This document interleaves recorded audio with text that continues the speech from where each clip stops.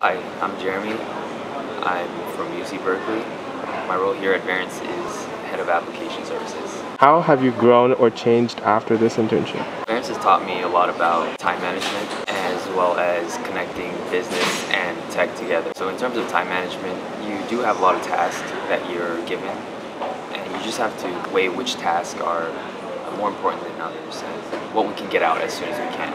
How did you cope with the stress at Variantz? With Variantz, there comes a lot of stress because you're expected a lot, and sometimes you just don't know where to begin, and that's always okay, but you should always ask questions, get help from your peers, and also just try on your own. Look into the website, the internet. There's always someone who's basically had the same struggle as you, going through something similar or has gone through something similar, so there's definitely a lot of resources out there. One word each to describe Variantz, Philip, and the internship.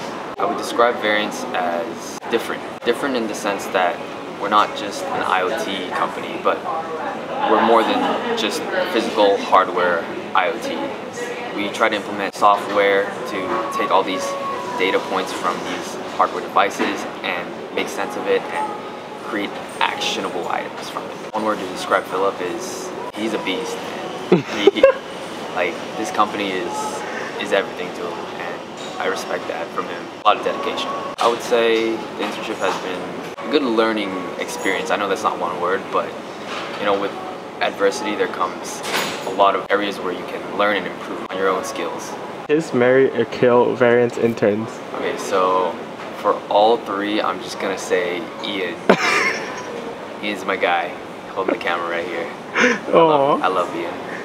Last question, which Variantz intern is the cutest? This is kind of similar to the last question, so I'm not gonna say Ian. I'm just gonna say Philip's pretty cute too. He's a stud.